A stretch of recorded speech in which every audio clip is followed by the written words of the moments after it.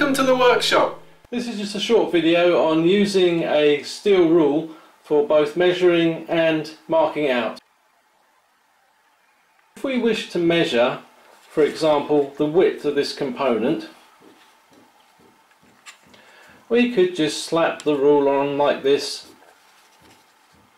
roughly push it up to the edge and have a look over there and say, oh, that's roughly 7.4 centimeters. But if we wish to be accurate, we take a few more steps. First of all, we introduce an abutment to one edge.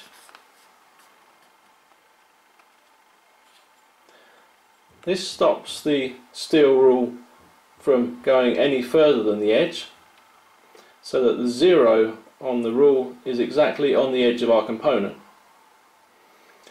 It also makes sure that our ruler is perpendicular to the edge, which will make a difference to our reading. Our ruler has a certain thickness to it, so we're still not putting the measuring divisions up against the component we're measuring. So in fact we still get errors. So what we should do is hold our ruler up vertically. Then the graduations are touching the component we're measuring. We place our abutment as before.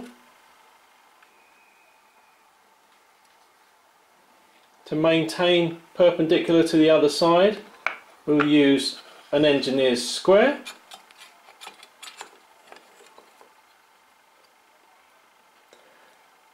And then once we've got this set up, we can measure off precisely the width of our component.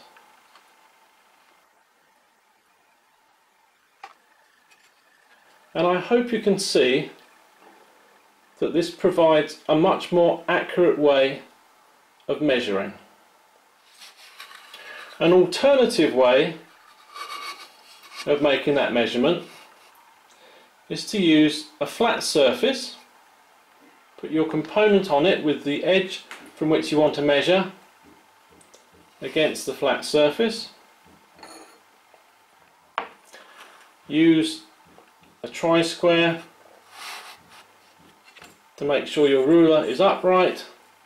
Place the ruler on the flat surface against the tri-square and against the component, and again you can measure off directly where the graduations are touching the opposite edge of the component.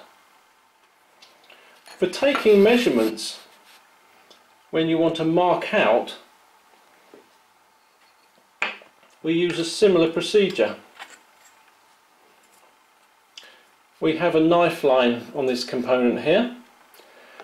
If we want to put another knife line 10 centimeters away from it, perhaps then we're going to cut, or maybe we're going to put a dado in there.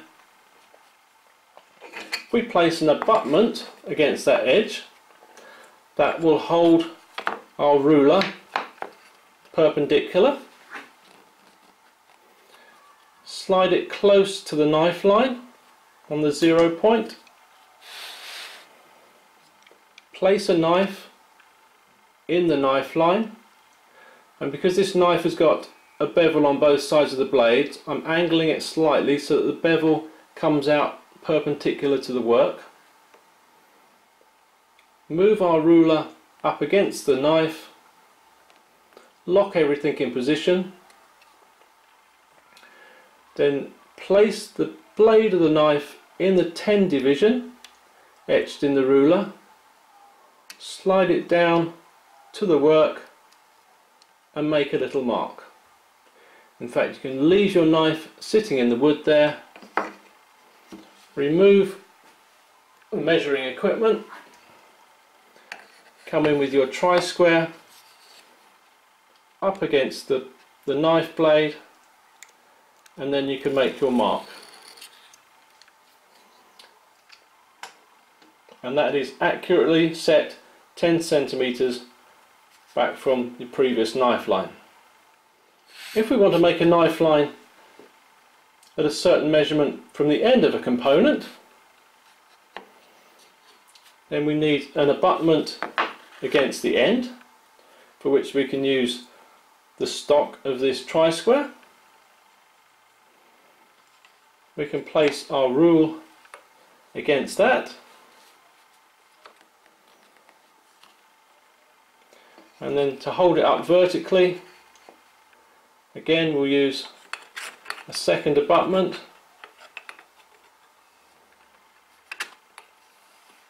Lock those into position.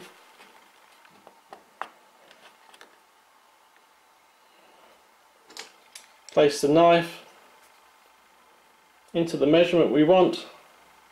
Slide it down to the wood. Make a slight mark.